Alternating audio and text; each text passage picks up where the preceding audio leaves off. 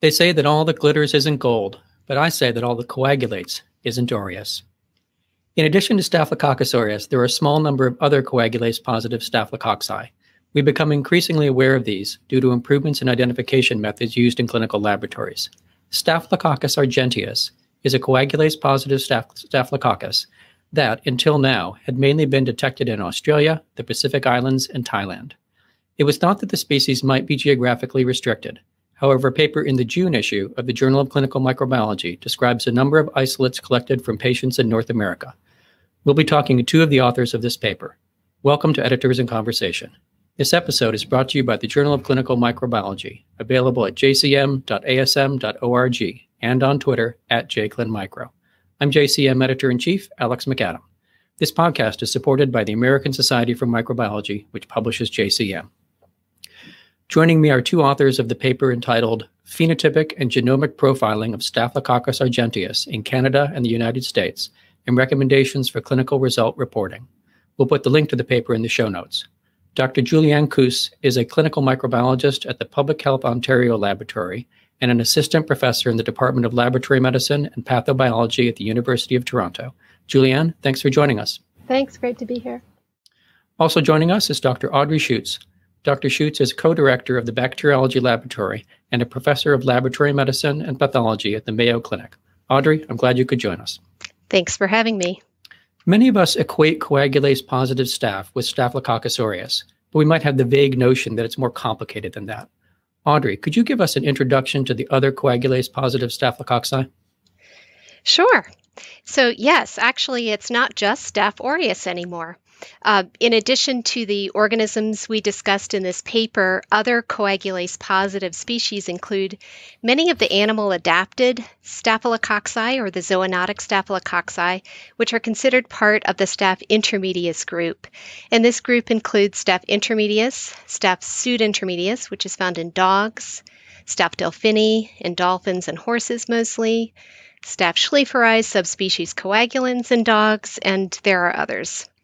These particular species are members of the skin microbiota in animals, and they can colonize animals and can cause infections in animals too, but they can cross over into humans.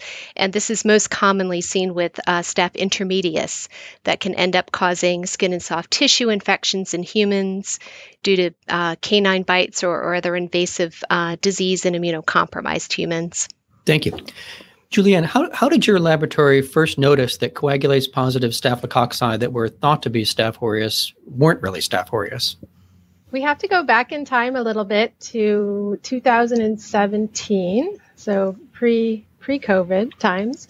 At that, we're a reference lab in Ontario. We perform confirmation of identification, susceptibility testing, and typing for bacteria throughout the province. And that time we received a cluster of Staph aureus that were thought to be involved in a possible transmission event on a ward on one of the hospitals, and they wanted to see whether or not they were MRSA Staph aureus. So all of our testing, our routine confirmatory tests like coagulase, PYR testing, MALDI-TOF, indicated that it was Staph aureus. We then ran it on our MEK-A PCR to detect whether MEK-A was there. One of the positive controls in our PCR is the NUC gene, which is supposed to be the positive control confirming Staph aureus. And so that PCR for those three isolates under investigation was positive for MEK-A and negative for the NUC gene. All the other controls worked, everything else on the run worked, and we were just kind of scratching our head at that time, like, is there something wrong with the assay? Something wrong with this bug? Like, what's going on? And I think at the time we had some extra room on a next-gen sequencing run and thought, why don't we just pop them on? We're lucky to have those facilities in-house. And, ran them, pulled out some of the data, looked at the 16S gene, looked at the NUC gene, did some comparisons, and lo and behold, it said this was Staph Argenteus as opposed to Staph aureus. This was kind of news to us because we weren't really familiar with this at the time. And In fact, I think it was just a year or two before that this organism was initially reported in the literature, and so that got us thinking about how we identify this organism, what it means for identifying Staph aureus, and at the time this was not in the MALDI-TOF databases. I think a year after this first encounter in our lab, it was added to one of the MALDI-TOF databases, and then we began to see it with some increasing frequency in our lab. So just to make sure I've got it right, it was just that nuke PCR that flagged this as unusual. If you had not done this, this just would have gone through as Staph aureus and you would have gone on happily with life. That's correct. So you can imagine that, not everything that comes in as Staph aureus or queries Staph aureus into a reference lab goes for a MEC-A PCR, right? That would only be a subset of organisms. So many of them may have actually passed through previously without ever being noticed. We did, I think, go through some of our historic organisms that were nuke-A or nuke negative to investigate those further to see if any of those were missed Staph Argenteus, and I don't believe that any of those were. We didn't have a large collection at the time. So this, in our understanding, was the first set that we identified that at least were methicillin resistant. So these were really methicillin resistant Staph Argenteus. Thank you. Fascinating. Audrey, would you tell us how the two groups that worked together in this study collected the isolates and what kind of infections those isolates were associated with? Sure. So we gathered isolates that were sent to our laboratories for identification or isolates that we obtained from patient specimens that came in directly. So we further investigated the isolates that resulted in certain MALDI mass spec profiles for which Staph Argenteus or Staph schweitzeri was listed amongst the best matches. Clinical presentations were pretty variable. Most of the isolates did cause infections. Some of these were soft tissue infections. Some of them were skin infections, bone and joint infections, and even bacteremia. Some were not considered to be pathogenic by the clinicians and instead were picked up just on surveillance screens. And I guess I'd like to point out that our experience with these isolates in this study, the fact that they caused a range of infections, really reflects what's published in the literature on this, including the fact that some of these are pathogenic and others are colonizers. Thank you. So colonization, invasive infections, isolates from sterile sites sounds a lot like another coagulase-positive Staphylococcus. A lot of our listeners are probably wondering whether their microbiology lab would correctly identify Staphylococcus Argenteus. One of the things I liked about your paper particularly is that it includes detailed results about how several methods of identification work with this species. So, Audrey, let's start with the basic biochemical identification methods. Are there reliable ways to phenotypically identify the species? Yes. In short, actually, there are no reliable phenotypic methods for identifying.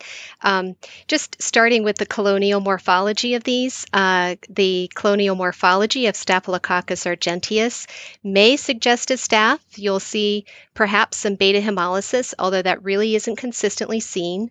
But Staph argenteus lacks that yellowish color that we sometimes usually see with Staph aureus.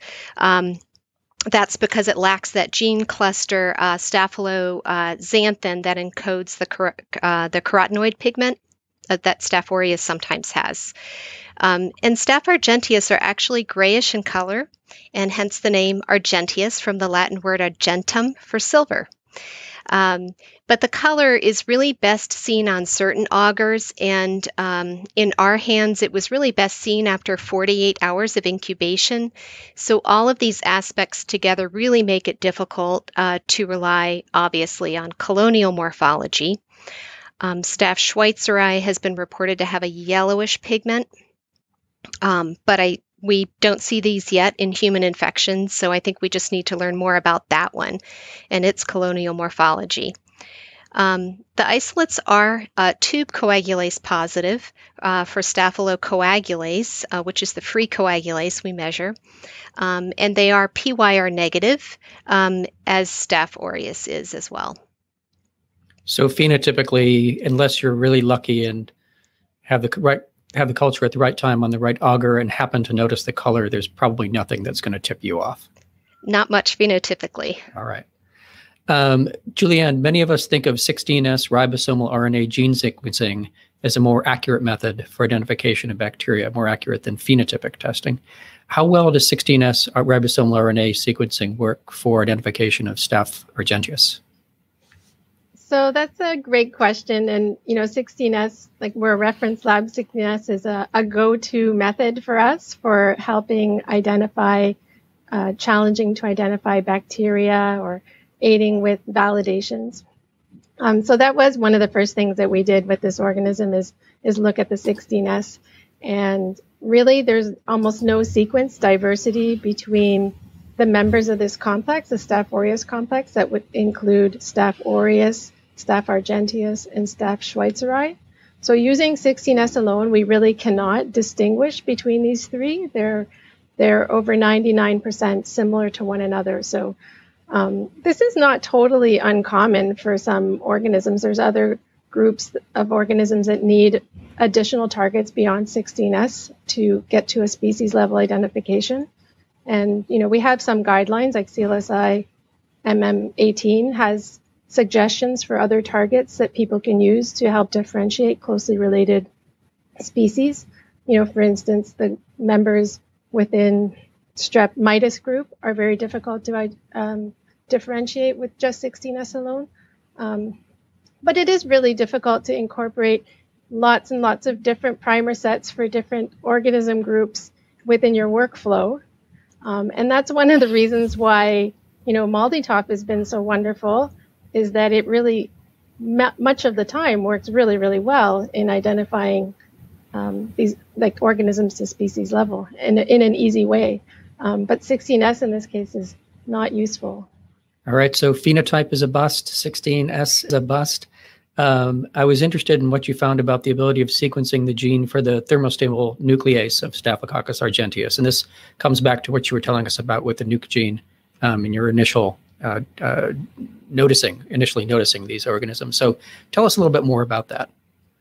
Yeah, so that's right. Like that's how we originally identified these in our lab, was that these were nuke negative. And if you look at the sequence diversity between in the nuke gene between Staph aureus, Staph Argenteus, and Staph Schweizeri, there is quite a lot of diversity, and it's an excellent target for differentiating between the three species if you're going to do PCR and then sequence analysis.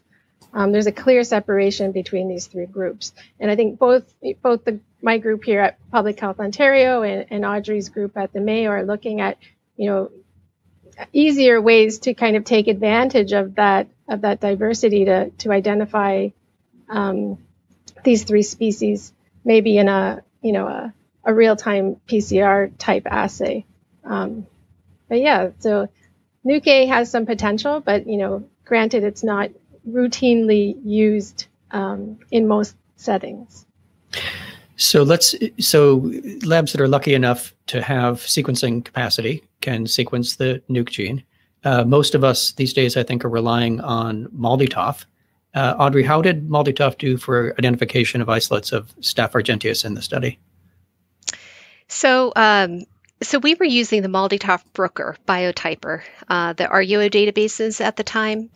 And generally, they performed well at identifying Staph Argenteus as one of the top matched species with scores at or above 2.0 for the species level. So amongst those top matched species, most of the time Staph Argenteus was actually the top score, but sometimes Staph aureus was the top score, and rarely Staph Schweizeri was actually the top score for these organisms that ended up being Staph Argenteus. So moving forward in the lab, we of course have had database updates since then, and we follow this in our quality reports. And we have seen that with the recent database updates, we're seeing more consistent readings of Staph argenteus as the top reading when the isolate is indeed Staph argenteus. So just to make sure I've got it, you're seeing Staph argenteus as the top identification. Are you also seeing Staph schweizeri and Staph aureus sometimes landing with acceptable levels of identification as well? Yes, sometimes. Mm-hmm. Okay, got it. So it sounds like it's still a work in progress for MultiToF, but there is hope on the horizon. Yes, agree. All right, so let's switch a little bit from identification methods and talk about the results of susceptibility testing. And Audrey, you did quite a lot of susceptibility testing on the isolates in your study. What did you find in looking at that? Yeah.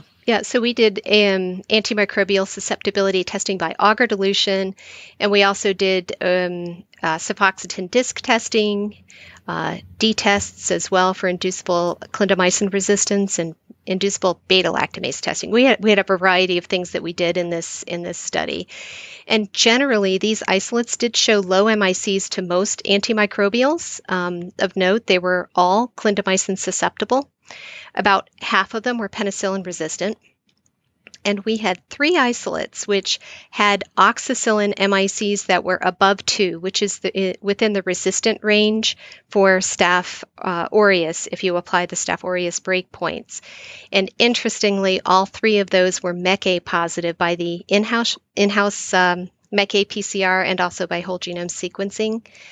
And we also saw that the cefoxitin discs for those 3 isolates were also concordant with the oxacillin MIC results when interpreting according to the Staph aureus breakpoints. And you mentioned applying Staph aureus breakpoints to this species. I think the CLSI has given us some help on this recently. Can you tell us what CLSI, the Clinical Laboratory Standards Institute, is recommending for reporting Staph argenteus? Absolutely. So we were very happy to have the opportunity to present these data to the CLSI AST subcommittee for their input. And they came out with 2 different recommendations, or 2 recommendations. One of them was that if a laboratory is going to report to the species level, you should report this isolate, the Staph argenteus isolate, as Staph aureus complex, and then in parentheses, Staph argenteus at the end. And these reporting guidelines align with the European ESCMID study group on staphylococcal diseases. That's also what they suggested for reporting. And the second recommendation that CLSI had applied was that laboratories should apply the Staph aureus breakpoints and interpretive categories, and also use Staph aureus phenotypic methods when you're working with Staph argenteus. And so this proper reporting, I just wanted to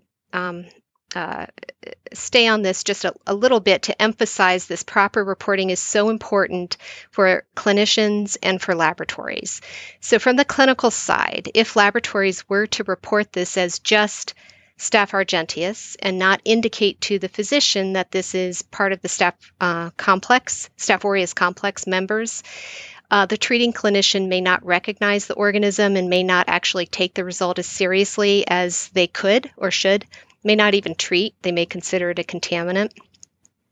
And from the laboratory side, we need to make sure that we apply the correct breakpoints because, as we know, there are different breakpoints for oxacillin and vancomycin for Staph aureus versus non-Staph aureus. And if the wrong breakpoints are applied for these, for a Staph argenteus, for example, you could end up overcalling oxacillin resistance, which is a missed opportunity for optimal antimicrobial therapy and stewardship. Thank you. Julianne, you did whole genome sequencing on each of the isolates of Staph argenteus, and you compared those to some of the related staphylococci we've mentioned. Now, there is a lot to unpack from these data. Can you start by explaining how closely Staph argenteus is related to Staph aureus and the other members of the complex?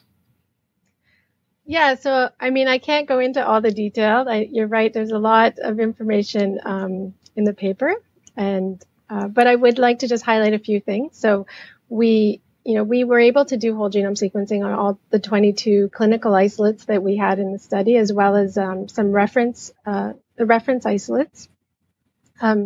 We did a few different comparative analyses at first, just to look at how well these organisms separate from one another. So we did both a single nucleotide variant type comparison, as well as whole genome approach. And using both of these methods, you can see when you plot it out in a phylogenetic tree, you can clearly see the clustering of each of these three species. So all of the Staph argenteus cluster really well together. All the Staph schweizeri cluster well together, and the Staph aureus are distinct from those other two species. So that was one of the first things we did. I mean, one of the other high-level type of analyses we looked at was looking at average nucleotide identity.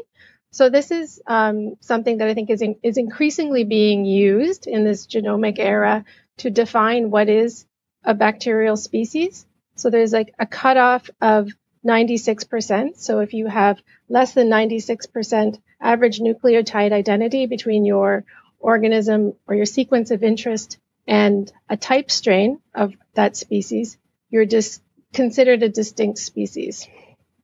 So I think this is a nice definition. And we had looked at all of our Staph argenteus, and all the clinical isolates that we looked at were had a 99% average nucleotide identity to one another, as well as to the type strain of Staph argenteus.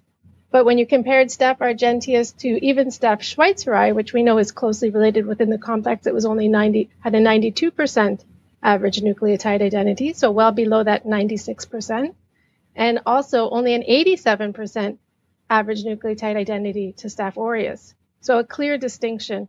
And this is one of the reasons, or this is some of the rationale in the initial description of Staph argenteus, that it really deserved to be considered a distinct species. Thank you.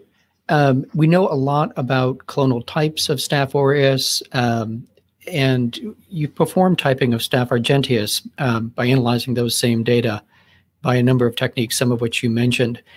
What can you tell us about the population of Staph argenteus that you in your study? What kind of diversity was there? Are you beginning to see that there are specific types of it? Yeah, so we were able to take that whole genome sequencing data and extract the information that we would normally use to for MLST typing or SCC-MEC typing. And what we really found, I mean, when we look at, we found that there is probably within the strains that we looked at in North America, and that doesn't represent all of North America. These are, our two groups, that there was one predominant sequence type, and that was the ST2250, which is also the sequence type that's actually found or has been reported most commonly internationally. So that's the strain or the type that seems to be predominant. And that was represented in both the American collection as well as the Canadian collection. But we also did find some additional sequence types, some previously not very well described, which shows that there is diversity within this population in North America, and that it's not just the clonal expansion of one particular sequence type in North America. So we have a variety of sequence types. Thank you. And I want to circle back to something we were talking about before and link the sequencing to the susceptibility results. So what antibiotic resistance genes did you find in that whole genome analysis, and how did those correlate with the phenotypic susceptibility results? Yeah, so there's a lot of, amazing free databases and tools online for looking for things like virulence genes, resistance genes from your sequencing data. We used one that, we really like here. It's called the CARD database. And it was able to extract or identify sequences for genes that are commonly associated with many different types of resistance mechanisms. So we did find the MEK-A genes or the sequences for MEK-A within the isolates that we know to have MEK-A both phenotypically as well as through our conventional PCR. And then we found many, many different types of genes that are associated with antibiotic efflux to a variety of antibiotics. So I won't list them all here. They're all listed in a big table in the paper, but, they include, efflux for fluoroquinolones, tetracyclines, penicillins, macrolides, and aminoglycosides. We also found beta-lactamase gene, so a BLA-Z gene, as well as genes associated with aminoglycoside modifying enzymes that can confer resistance to gentamicin. So I think the really neat thing was that, what we found using the whole genome sequence, extraction of this information really was mirrored very well with what our phenotypic results found. And like you said, we looked at a large panel of drugs phenotypically, and I think this was a really nice, confirmation that the whole genome is a great way to scan this information, because it correlated very nicely phenotypically. Thank you. And you also looked for genes for virulence factors in Staph Argenteus. And what did you find when you looked for those? Yeah, so we took a similar approach to what we did for the antimicrobial resistance markers. And there's a lot of variety in terms of virulence markers between the strains that we looked at. We found many different sequences for genes associated with adherence, different secreted enzymes, genes that encode components for immune evasion, lots of different toxins, including enterotoxins, exfoliative toxins. And interestingly, I think anyone who knows anything about Staph aureus knows about Panton Valentine leukocidin. We found one isolate that actually was positive for PVL, and another one that was positive for the toxic shock syndrome gene. So a large variety. Interestingly, the Staph schweizeri type strain that we also looked at, also has, many different virulence factors that are commonly, or at least the sequences for virulence factors that are commonly associated with Staph aureus. And like Audrey said at the beginning, that organism hasn't really been identified as being a human pathogen to date. But, to date, I don't think that we've really been able to identify it very well in the lab. So, the jury is still out on what that will look like.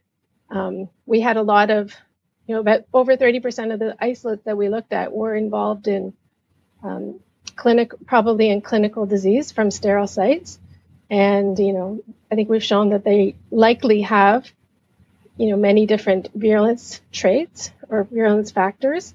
This has to be followed up on clearly in the lab. But I think, once we are able to clearly identify this organism, we'll be able to start, collecting that information to see whether or not, clinically there's any differences between Staph Argenteus and Staph aureus. And yeah, we have to start with being able to identify it. So, but at least in terms of the genes for virulence factors, it sounds like it roughly mirrors Staph aureus. Nothing jumped out as being different. Is that right? Nothing really jumped out as being different. I think the staphyloxanthin component that Audrey referred to at the beginning, the carotenoid complex, is sometimes thought to be a virulence factor within Staph aureus, which is clearly not present within Staph Argenteus. But overall, I would say no, everything looks pretty similar. But this will all have to be kind of, fleshed out a bit more in the lab. This is just a genomic analysis. We have to look to see, whether these things are actually expressed and how they're expressed in vivo. Yep. Yeah. Thank you. This has been absolutely fascinating. I think there is a lot more to come on these coagulase-positive staphylococci other than Staph aureus. Julianne, thanks for joining us. Thanks a lot. Audrey, it's been a pleasure. Thanks for an interesting discussion. Thank you. And thanks for listening.